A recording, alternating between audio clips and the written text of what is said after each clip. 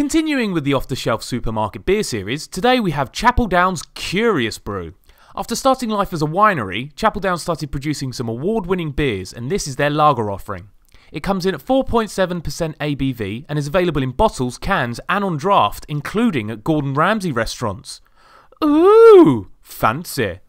They say they use their winemaking techniques to help create this beer, and the same could be said for this label. The text and layout is pretty much a carbon copy of the ones they use on their bottles of wine.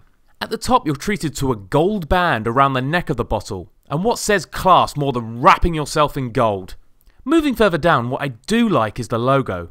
Inside an elegant golden diamond is a golden question mark over two golden hops.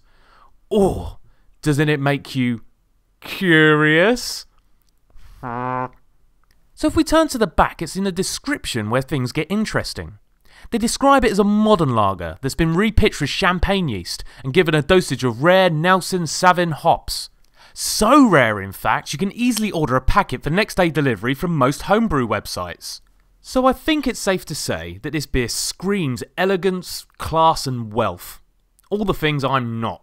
So before someone finds out and stops me, let's crack it open.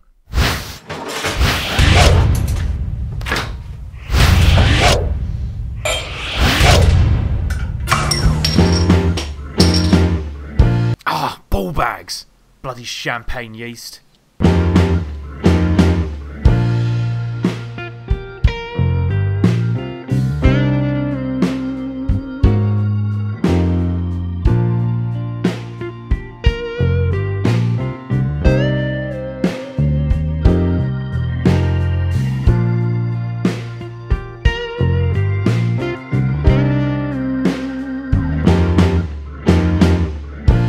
Straight out the glass you can see it pours a crystal clear golden yellow that is topped off with a large white head.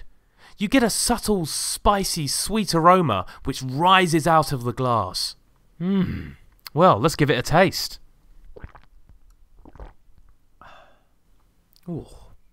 As is typical with most lagers, you're presented with a light body that's incredibly crisp and smooth. There's not a lot of carbonation going on, but it's quite refreshing. You get an incredibly light bitterness to it, most likely because the only bittering hops they use is the rare Nelson Sauvin hop. And the flavour is very clean and crisp. You can taste the combinations of hops, but they're very subtle as they lightly pass over your taste buds, after which you get a very subtle champagne-like aftertaste. If you were to pick this up, it's an easy one to transition to. It's a familiar lager taste, but with the Curious Brew, you're presented with additional subtle flavours that you wouldn't find in the traditional run-of-the-mill brands. So how about we give this one an RBR?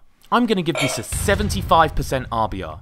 It's a decent enough lager, but unless you're really hunting for those flavours, you won't notice them too much. The champagne yeast is a really inventive touch, but when you're marketing that alongside rare hops, it feels like it's been cobbled together to make the beer seem more exclusive, rather than for the purpose of flavour. All in all, this beer is for the connoisseurs out there. Or to make your friends and family think you're posher than you actually are.